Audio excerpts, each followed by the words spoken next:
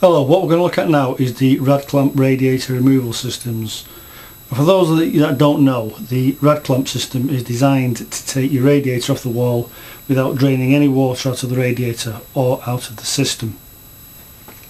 Now from time to time a radiator needs taking off the wall, and some of the reasons are, for instance, wallpapering behind the radiator, decorating behind the radiator, painting behind the radiator, tiling behind the radiator, fixing the brackets behind the radiator, or fitting reflective foil to the wall behind the radiator to reflect the heat back into the room, which will save you money. The other advantages of taking the radiator off the water inside are you have central heating additives, inhibitors in central heating systems, which is actually inside the radiator, protecting the inside of the system. Now if you take the radiator off and empty it, you're throwing them inhibitors and the water down the drain, which you don't want to be doing. Also, when you refit the radiator, you've got the water inside and it can be quickly reconnected with the water still inside it, reintroducing it back into the system. So there's in fact no refilling of the system necessary either. So we've got two types of kits. We've got the Radkit Pro, which is this one here. So I'll just quickly show you inside what you get. You get in the case, you get a full set of floating instructions with handy hints, and it tells you exactly how to go through the process of taking your radiator off in there. There's a quick set of instructions which are permanently stuck in the back of the lid here, so once you've managed to lose the floating instructions, you've always got them, but once you've actually done it you won't need the instructions again anyway. You get two rad clamps, one for each side of course,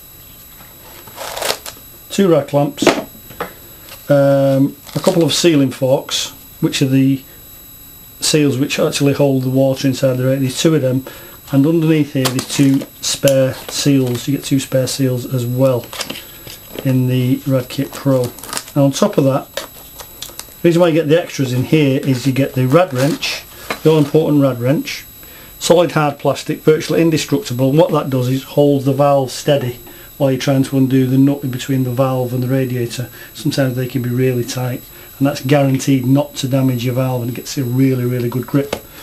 The other thing you get is a purpose-made rad spanner, 5mm thick, extra length for long leverage, and this actually fits radiator valves, all radiator valves, so you'll need the one spanner there. So that all comes in a nice tidy plastic case, and you also get a nice decent brass bleed air vent key with that as well. So that's the Radkit Pro. Now the next stage down from that is the Radkit Basic, which again is in a nice carry case. You get floating instructions in this as well, same quick set of instructions in the back on the lid. Now what you get in here is all of the previous, except you don't get the rad wrench and the rad spanner in it. That's the only difference.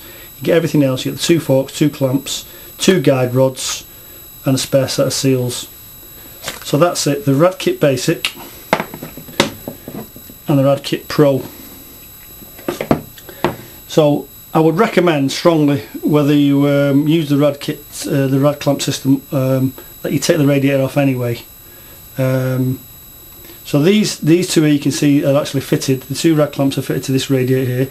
So what you do is you just clamp them on like that and take the radiator off. Stand that to one side, ready, until you carry out your work. And as you can see there, you take your radiator off, you can do a nice tidy job. It's actually easier.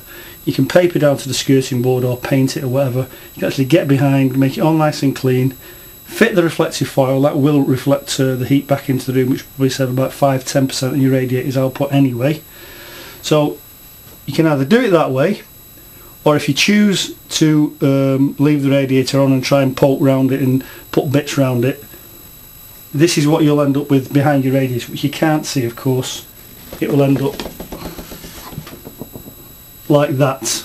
Dust, all wallpaper, all paint, insects, there's all kinds of stuff behind the radiator. So strongly recommend that you take the radiator off before you do any of that type of work.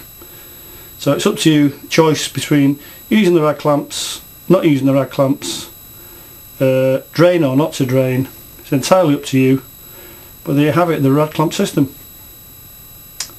Thanks for watching.